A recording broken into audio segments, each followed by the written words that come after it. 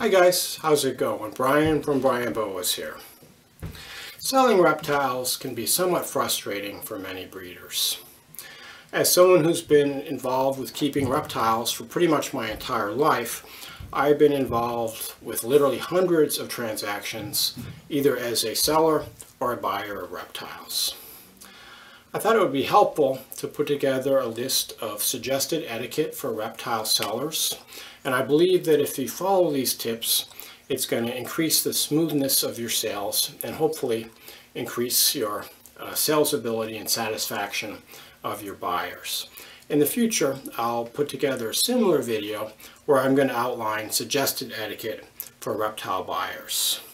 If you find this video helpful, I'd really appreciate if you would subscribe to the Brian Boas YouTube channel so you don't miss out on my future videos. As you probably know, the majority of reptile sales these days are done online, where the seller is often a complete stranger and you can't see the reptile in person until it's already there. So there's some unique challenges to this mode of selling. And so this video is going to cover specifically online sales. It doesn't really apply to reptile shows or pet stores or things like that. The first etiquette guideline is about the description of the animal that you have in your ad. You want to provide an honest, complete description of the animal and give as much information as you have to let the buyer make the decision whether to buy, and so the buyer has the complete history of the animal. You want to give the locality, the bloodline information if available. If the animal's a morph, you want to provide information about any hets it's carrying. You also want to describe its age and if it's what it's feeding on, and any specific tips about the care that are specific to this animal. You need to have really good photos, and as I mentioned in some of my previous videos, photos are an absolute must for selling reptiles online. At a bare minimum, I would recommend that you have 3 photos of each animal. You want one photo taken from above showing the dorsal surface of the animal, one from the side, and then maybe 1 or 2 close-ups showing the head, the tail, or some other interesting part of the animal. Buyers always like to look at the head and the tail, so I've seen some photos from sellers that are just showing the body of the animal, and it might not even be in focus, and that's not really acceptable. You really need a clear picture of the animal's head and tail to give the buyer information about what the animal looks like. You can also have pictures of the parents if you'd like, or you can have them available on request if there's only room for, say, 3 or 4 pictures in your ad.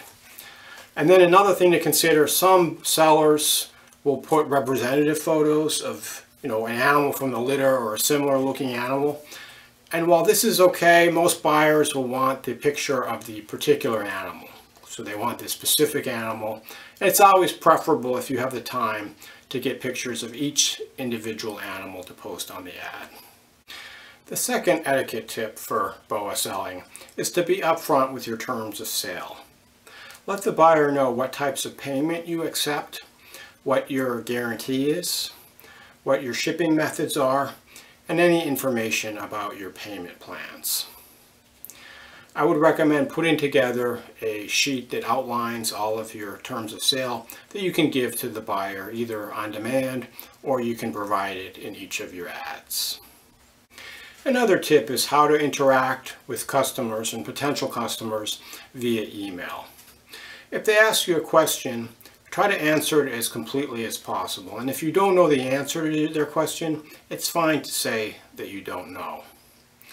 Also, it helps to address people by their name, to use things like dear or hi so-and-so, just, to be more courteous, and also to write in complete sentences. In addition, if the animal is sold, it's really a good practice to get back to the potential buyer and tell them it's sold, but maybe I'm expecting some more, another litter next year. Or even, you might want to recommend a buddy of yours who is also working with that species, who might have some babies available for sale. The next etiquette tip refers to pricing your animals and payment for your animals. So you should do your homework and research the boa market and know what the current market value is for your particular type of animal.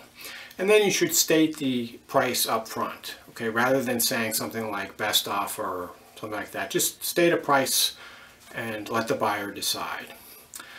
The same thing applies for the shipping. I find it's always more useful to just state a blanket price for the shipping, such as $60 for FedEx priority overnight shipping, rather than to ask the person for their zip code and to try to determine the exact amount, because it's always going to be about the same amount anyway. So some buyers will actually include the shipping in the overall price, so they don't charge extra. And I find that this is a highly recommended practice because people will like simplicity and they don't like being nickel and dimed. So if you can give them just one price, that's probably the best. Or if you just want to give them, the price plus a set price for shipping, I think that's probably okay too. But keep it simple on the part of the buyer. Make it clear to the buyer what forms of payment that you accept. So one thing that I strongly recommend against is asking a buyer to pay the PayPal fees if you accept PayPal, or to pay you as a friends and family if they're not really your friends and family. So I know that PayPal has come under a lot of scrutiny and there have been a lot of negative things said about it, but they provide a service. They make it very easy for buyers and sellers to exchange money in exchange for reptiles.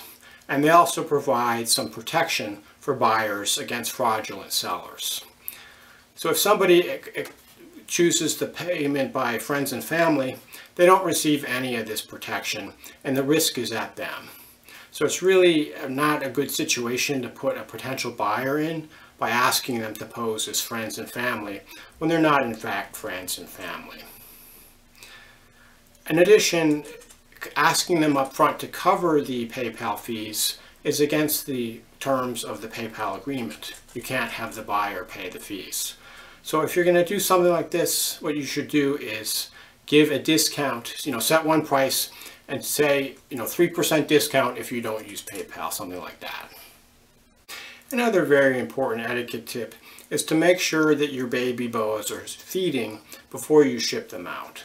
And I've heard some stories about some unscrupulous sellers or breeders that actually shipped boas out within days of their birth, and they weren't established, they weren't feeding, just out to the buyer. And in many cases, these are types of boas which are notoriously difficult to get feeding, even for experienced breeders. So it's very important that your animals are all feeding and established. I would recommend at a minimum that they fed 3 times, which is likely the animals are going to be about a month and a half to 2 months or so before they're put up for sale. The last set of etiquette tips refer to the shipping of the animal to the buyer. You want to be in really close communication and be absolutely sure that when you ship the animal out to the buyer, that the buyer expects it and he or she knows the animal's coming and can unpack it and get it safely established.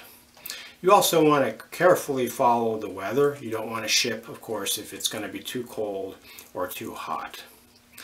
It's also critical to ship in an approved container.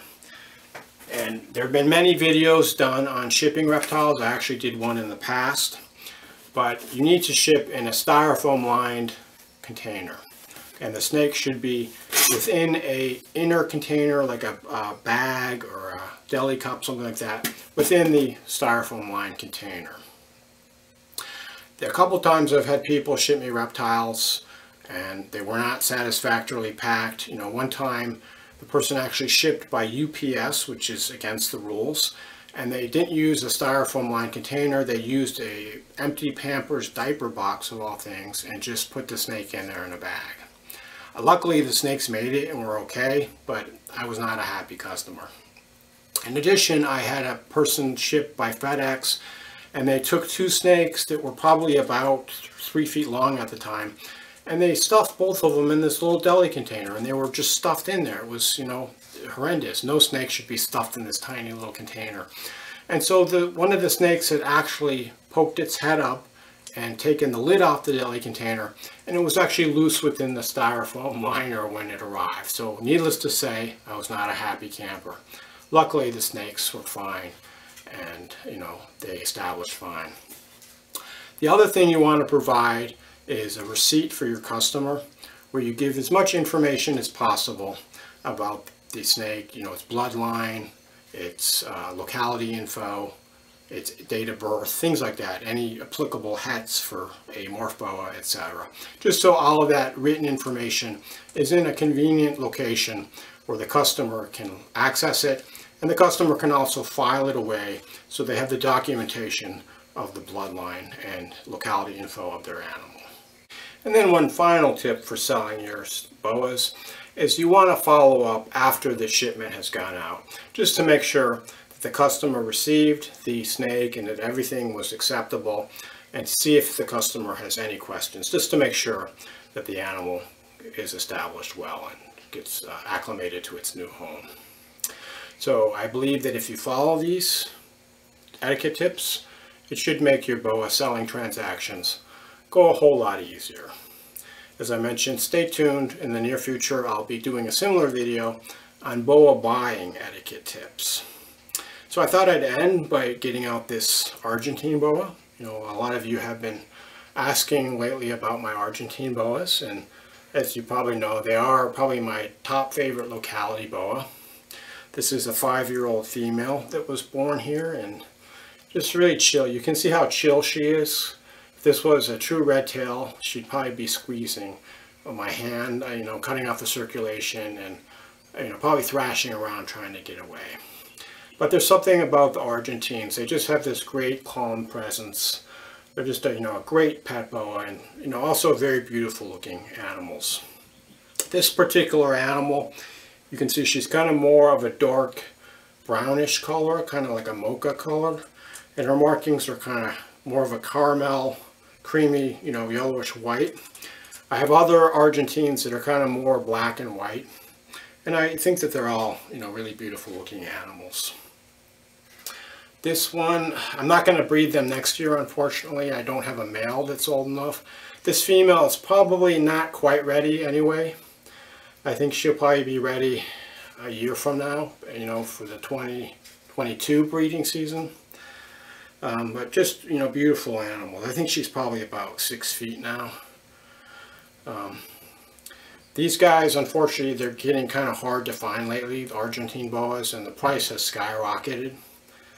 So I'm hoping that in the next few years I'll be able to have some litters of these, because I know how much that you guys want these boas, and I know how much I love them. So hopefully we can breed some nice Argentines for you guys to add to your collections.